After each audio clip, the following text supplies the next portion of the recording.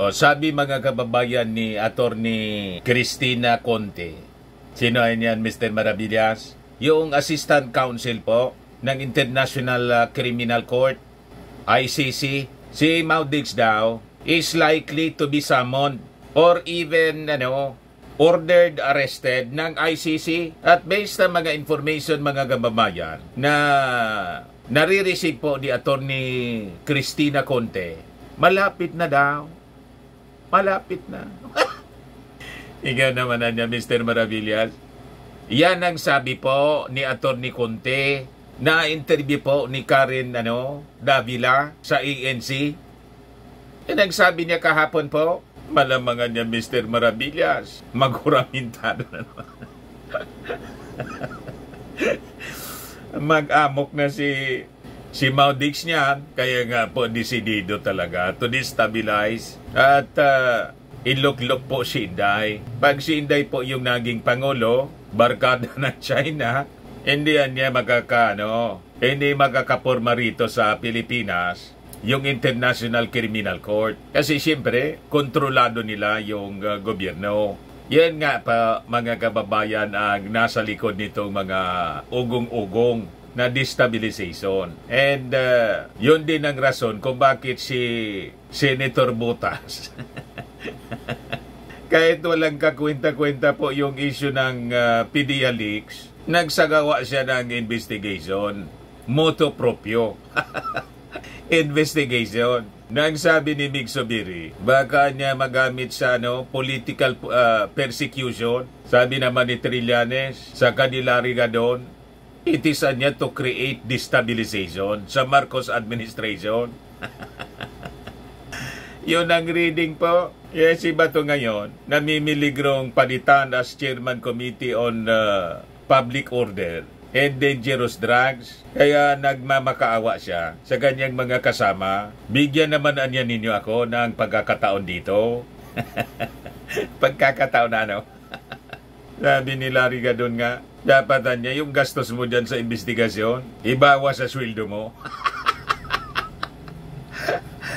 Sayang ng gastos. Diyan niya ito, Mr. Maravillas, na sabi mong balita na malamang sa malamang isa mo na or ordered to be arrested ng ICC si Maudix. Yan po yung sabi ni Attorney Conte, Cristina Conte, ICC Assistant to Counsel, National Union of People's Lawyers, NUPL.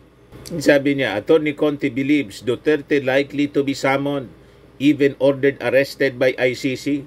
Sa kabagaan niya, Mr. Maravillas. Yan talaga po. Kasi sabi nga natin, many times, ang lahat ng problemang ito, resulta ng kanyang mga ginawa. So, kailangan panagutan niya, mga kababayan, yung kanyang mga ginawa. Pakinggan natin yung interview, mga kababayan. Yung audio lang po ni Karen Davila ng ANC. Ayan po, mga kababayan. Pakinggan po ninyo. You said, and you can correct this, you said you were pretty sure. Did you use those words? You were pretty sure that former President Duterte, and this is in quote, will be considered as one of the most responsible for the war on drugs during his administration. When you say pretty sure, do you believe an arrest warrant will be issued against him? What is the state of the investigation today? Well, right now the investigation is at that point where it is determining who is most responsible. That's the question that has to be established. We've already established during the preliminary examination that crimes against humanity occur in the Philippines. The Philippine government said, maybe you forgo the investigation, defer it, because we will investigate. Later on, the ICC says, what kind of investigation are you doing? You're doing 52 cases?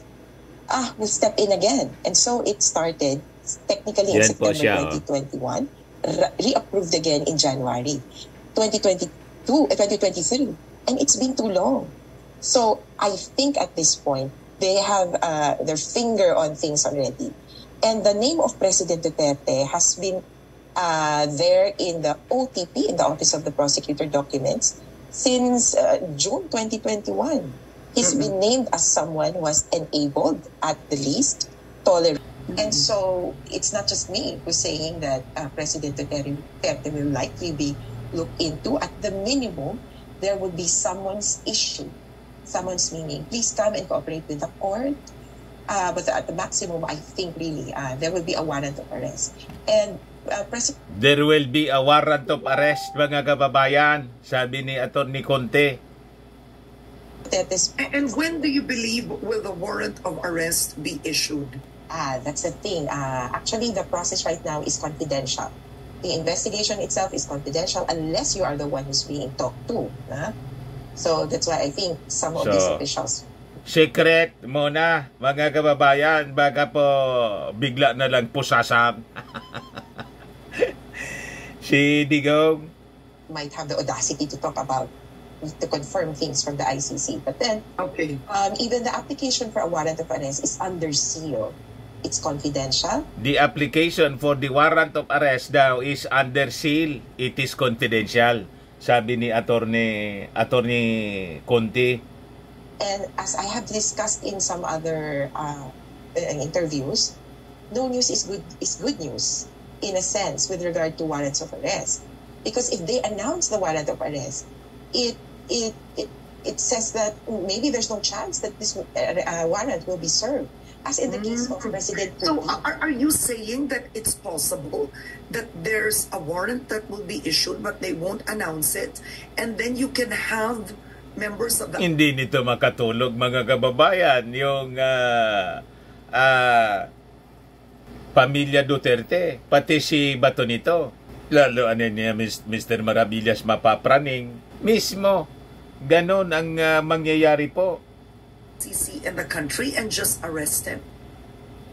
So one, it's not just possible, it is the rule that a warrant of arrest is issued confidentially, secret warrant of arrest. It's only announced in certain instances when the court approves it, as in the case of President Putin, when there was no chance of him being arrested. So a secret, quote-unquote, warrant of arrest has to be coerced to members of the ICC. And this is where it could become public. So if the members of the court receive this warrant of arrest, if the Interpol, with whom the ICC has a cooperation agreement, receives a warrant of arrest and issues a red notice, then perhaps it becomes public.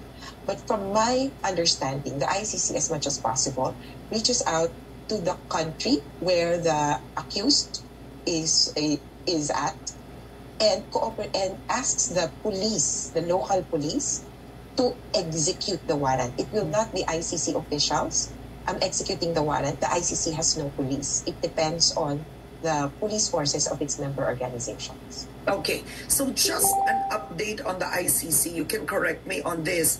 As of the one I have here is as of June 2018, it has issued public arrest warrants for 42 individuals, right? I'm sure, is that still the number? Thereabouts? I think so, thereabouts. Because there were two warrants issued 2 months ago, I think, against 2 Russian officials. Now 6 of the individuals are already in custody of the court. So of those issued, you have 6 that's actually been arrested and they're in The Hague right now. So just very quickly, can you give me an instance of at least one of those who were successfully arrested? Were they arrested in their own countries, or were they traveling and there was no more jurisdiction of the country, and that's when they were arrested? Those that you mentioned, that has happened, and this is not only in the case of the ICC, in other international tribunals or courts. There was one was arrested in another country. He was president of his own country, traveled to another country. What was that? Was he vacationing? I think he sought asylum. All right, okay. So he sought asylum, and despite seeking asylum, he was arrested in that country where he was granted asylum. Yes, because things can change. In another African situation, the elections turned the other way. And so this accused was not protected anymore by the ruling party. And as such, he was surrendered actually by the country. I'm just not sure about his name, but this was in Sudan, if I recall. Okay. So what happens Attorney, I don't mean to cut you, but we don't have enough time. What happens now? President Marcos Jr. has repeatedly said that one, well, we're no longer a member of the ICC. Do they still have jurisdiction, even if we're not a member, to arrest who they believe to be a leader they suspect of being guilty, even if the country is not a member? Still do that? As to investigation, the ICC has jurisdiction over the situation, but as to arrest, it will really have to be the local police to execute that warrant of arrest. If you're no longer a member.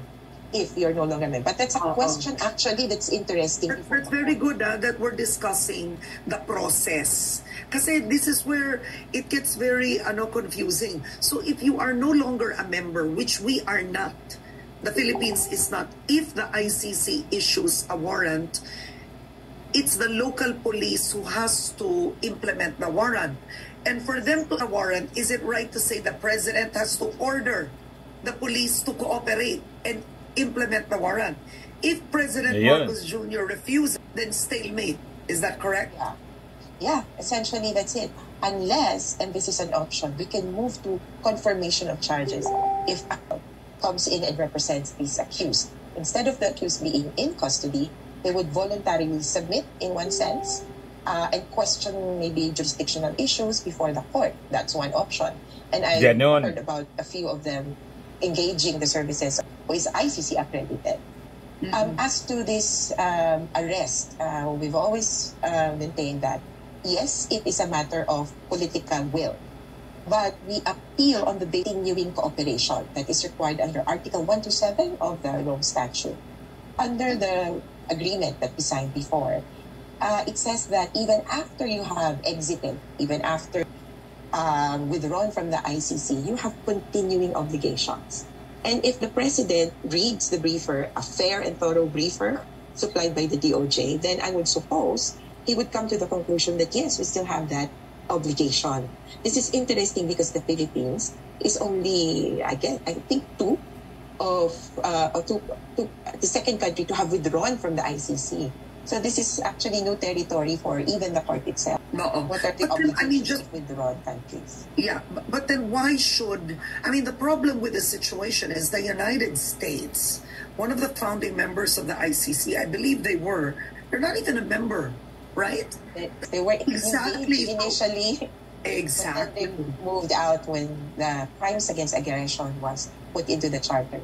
Okay. So, but just to move on, just my last question is, there in another article at the Manila Times, it said that this was a May 13 article. It says that former President Duterte is actually not named in any of the ICC investigation documents. And I think it's important to say right now, just factually speaking, that this is false, right? Yes. He is named, specifically named. So this isn't an idea of posibleng si Duterte. No, he is in the ICC documents. Yes, Karen, he is in the ICC documents from the report of the Office of the Prosecutor on the preliminary examination. In the request for investigation, it's been named. It's inescapable that he will have to be in these documents because the materials that are available to the court, especially those which are reliable information, that's how they start.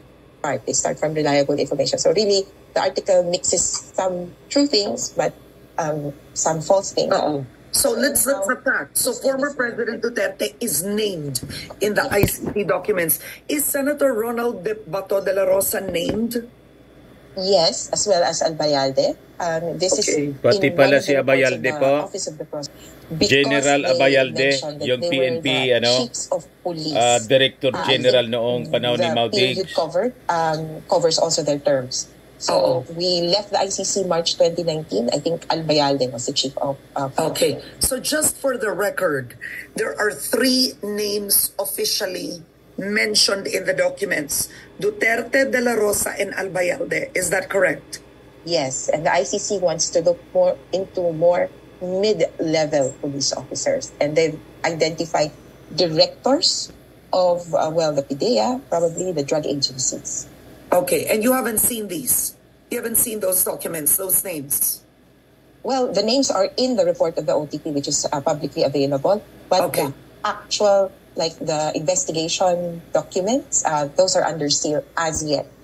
We expect these to be submitted before the court sooner rather than later, hopefully within the year. All right, on that note, I want to thank... So yun mga kababayan, talagang namumuro na niya Mr. Maravillas, yung dating Pangulong Digong. So exciting po ang mga susunod na araw with this latest na balita in relation mga kababayan sa status nitong ICC case filed laban po kay Maudigs and other officials. Kasama po dito si Bato, pati nga po si Inday. Kasi pati yung panahon ng mayor pa si Inday sa Davao, kasama yon sa pinaimbestigahan po sa International Criminal Court or ICC.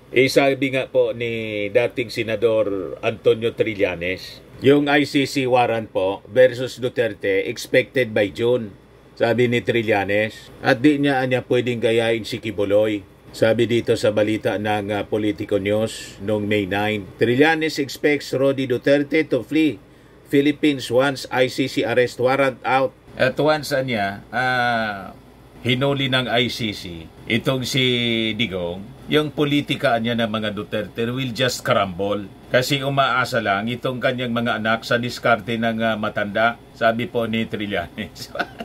Ganon. Ayan man lang po ang mga developments ng balitang yan galing po sa interview ni Karen Davila ng ANC. Ako po si Dante Maravillas. Bye-bye po. God bless.